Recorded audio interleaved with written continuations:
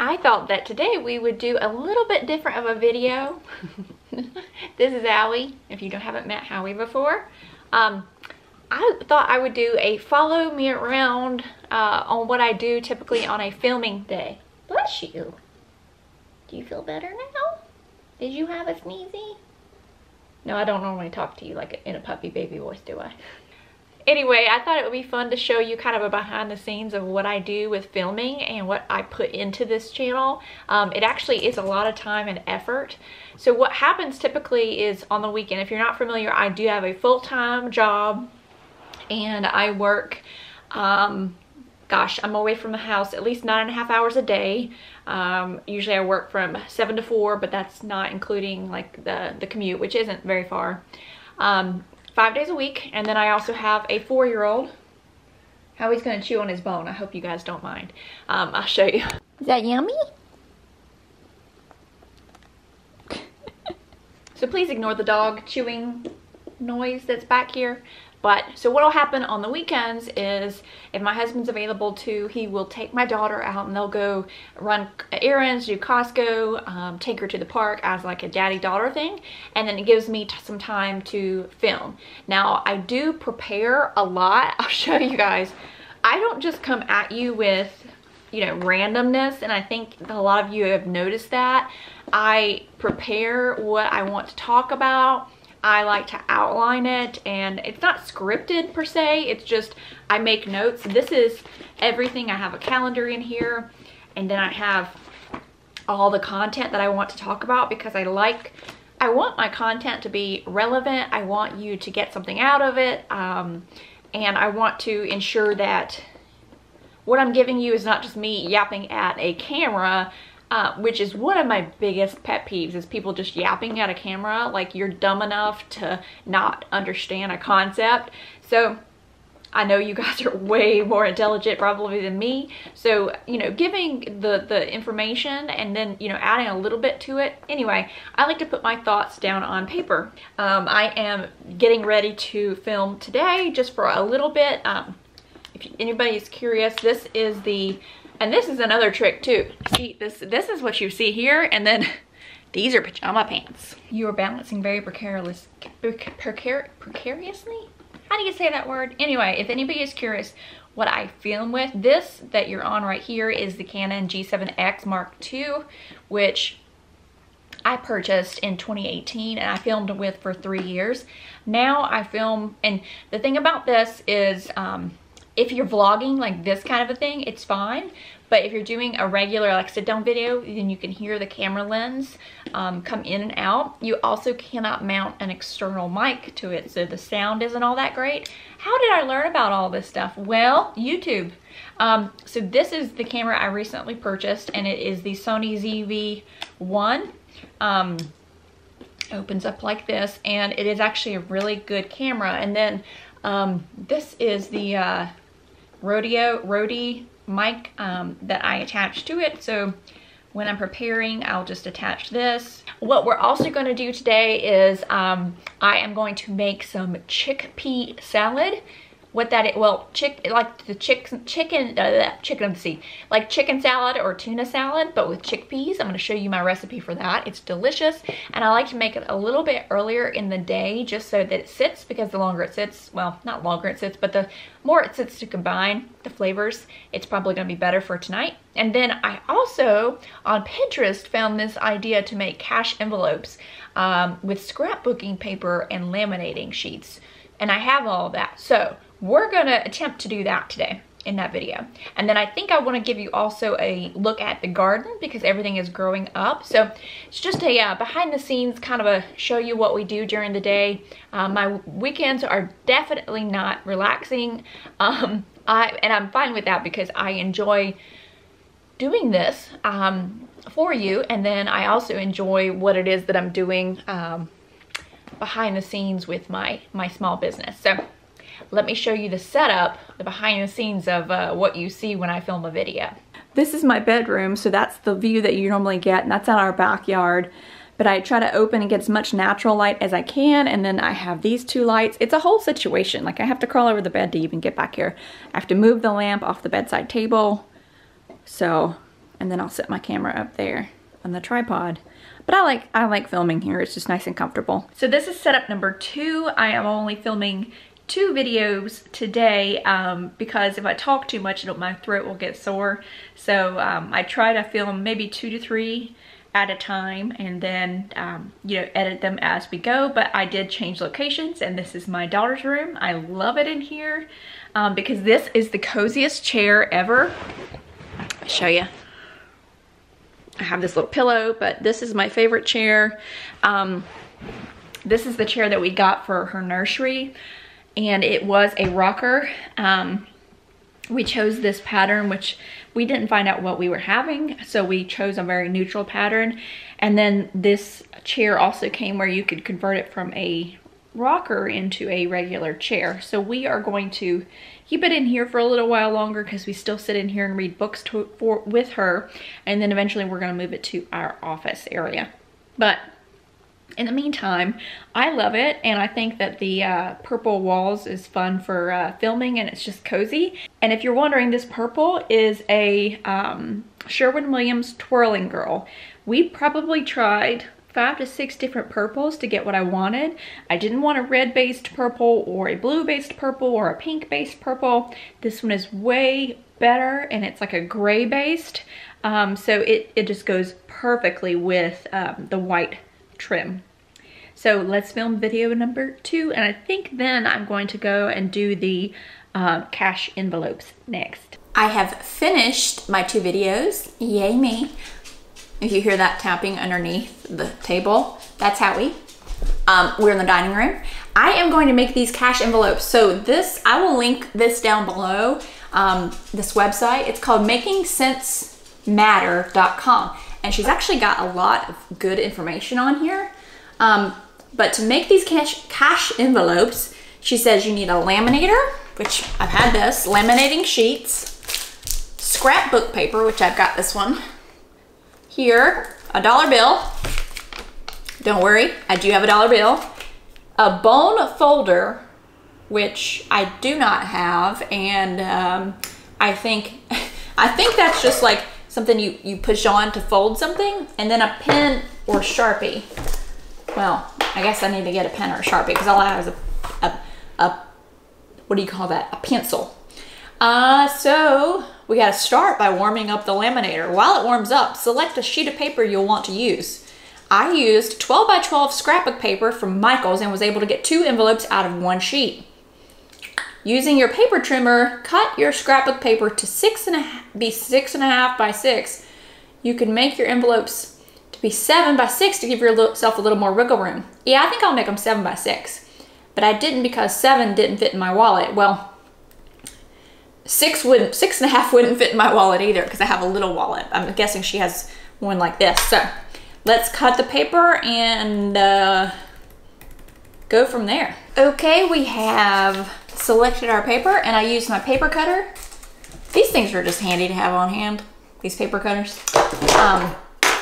Anyway, so I chose this color here, this little gemstone here. I just think these are fun. It was the scrapbook paper we had is just like these little mermaids and colors, little mermaid shells. So I am going to now, it says to take them and fold them along the, so these are 7 by 6, 7 inches this way and 6 inches this way, so that when you put your money in and it's folded like this, it'll be like that. So, and it says to use a bone folder, which is like a, I guess a thing that you use to fold things, for lack of a better explanation. But I'm just using the flat edge of the scissors right here. So we're gonna fold all of these, and then I think there's special instructions on how you actually put it in the laminator. And the other thing is, it says to use the Sharpie to write on the inside of it what you want that cash envelope to be for. So for me, I have 2 cash categories. I have other, and then I have groceries. But I have a few more because I'm just, you know, making extras. And, you know, if you're in my family and you want one, I'll send them to you. And who knows if I screw one up, because that's a possibility as well. So the next thing you do is you take the laminating sheets. The family's home too, if that's what you hear. And you gotta make sure that you know which way you did the fold, like this, and put them the same direction, because that's how you're gonna get into them after you laminate them. And it says you can fit, like she fits 3 in one, but I've just done 2 in one. And so you do it like that, and then run it through the laminator 2 times. Then she says to cut them, but there's like an air bubble between the laminating and between the paper to leave plenty of room between those two. So let's see if we can figure this out. I'm gonna cut around them, and then I think that you then cut on the side that is your opening, cut right up to the edge of the paper so it will open. At this point, you can send the envelopes back through the paper laminator one more time for good measure, but you don't have to. If your envelope happens to separate, you can also send them through. All right, well, let's see if I can cut these right and see what they look like. So it worked, and I used the paper cutter just to trim everything out. So what you do is then you cut around the edge here, the 3 edges, to make sure you leave enough room between the bubble and the laminating sheet, and then you trim really close so that the top part opens up.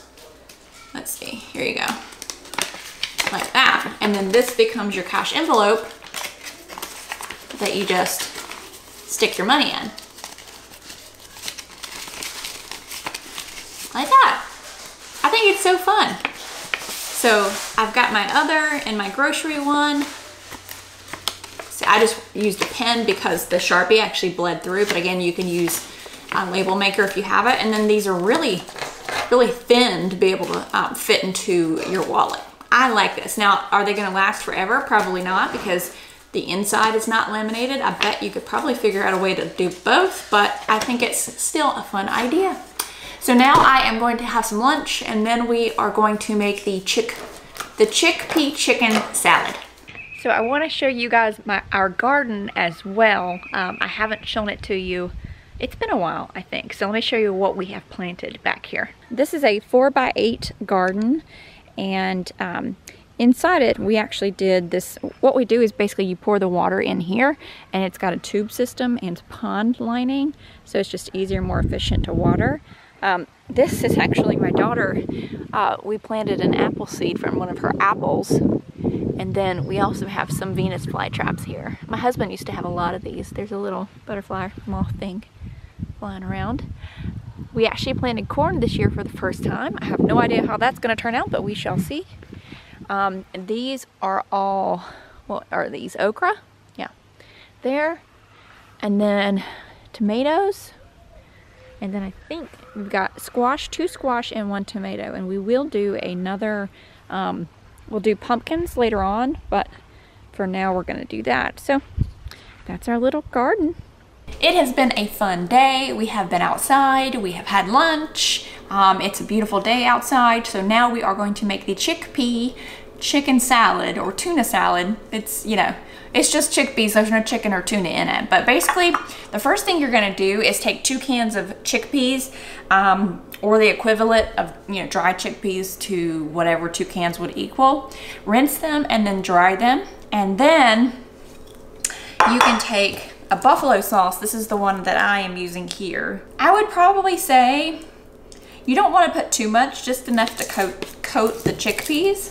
And then you just stir that up. You just want the chickpeas evenly coated. Now, if you don't want the chickpeas spicy, then don't put this on there. Now, this recipe I also use a lot. I do the chickpeas in the air fryer because I'll add them to a salad and they add a really, really good crunch. So I have preheated my air fryer on 400. So I will put them in there. For the chickpeas chicken salad, I will only let them cook for about probably 5 to 6 minutes. For a regular green salad or something, maybe I'm just eating them with salt on them, then I will cook them for probably about 10 minutes until they're a little bit more brown and crispy. So this is what it looks like when you have put, I'd say it was about a half cup probably of buffalo sauce. So if you wanted a little bit spicier, you could put some Cholula sauce in there. It's completely up to you. So I'm gonna put this in the air fryer and then check back in about 5 minutes. The chickpeas are done. You can see they're just a little bit not so mushy, for lack of a better culinary term. And as you guys know, I am not a cooking channel, but I wanted to show you guys this recipe. So what you do is you just smash them up. You want most of them to be smashed. You want to be careful not to over smash them, because I like kind of the texture, but you want probably 85 to 90% of the chickpeas to be smushed. And this is such an inexpensive meal or thing to make even ahead of time. So you can see that's how they look now. And then I wrote down kind of about how much of everything I put in. So I put about a half a cup of purple onion. Now I do chop this up and go ahead and I saute it just for about 5 minutes because I don't like crunchy onion, so I just get rid of a little bit of the crunch. Obviously if you like crunchy, then you can do that without chopping it up. And then, what did I write down next? Okay, I do a 1/4 cup of dill relish and a 1/4 cup of sweet relish. So we'll put that in there. And then I use, how much mayonnaise do I usually use? Let's see, 4 tablespoons of mayonnaise, just about 4 tablespoons. And this is the mayonnaise that I use. It is the Hellmann's vegan mayonnaise. It's the best. It tastes just like regular mayonnaise to me. And then I put in, I use about 2½ teaspoons of Dijon mustard, and then about 2½ teaspoons of spicy brown mustard. And again, if you don't like spicy, then just use about 5 teaspoons of Dijon mustard. But I like spicy. I like spicy everything. Then we use 3 teaspoons of apple cider vinegar. What am I missing? Did all that. Oh, my dill weed. You can use fresh dill weed, but I don't usually have that on hand. I just use freeze-dried dill weed. And this is about 7 to 8 teaspoons. I love dill weed, so I put it in there. And then I'm gonna use, just to taste, a little bit of Himalayan salt, and then a little bit of pepper. I wish I had a black pepper grinder, but I don't. And that pepper's gonna make me sneeze. So we'll just mix this up. And what I like to do is mix it up at least a couple of hours before we eat it. That way it gets nice and chilled. And then, gosh, you can put this on anything, but I'll show you the bread that we're gonna toast and put it up. I love eating this on just nice toasted crunchy bread. It's so good, and this is great for leftovers. So for lunch, what I'll do is pack some of this, put it in my cooler, my Yeti cooler for the next day, go ahead and toast some bread. That is yummy. So that is probably what I will be having for lunch one day this week, and this is what it looks like. So this is just a French loaf. We are going to take this, slice it up, and toast it and have our sandwiches. I'll insert a picture of the sandwiches so you can see.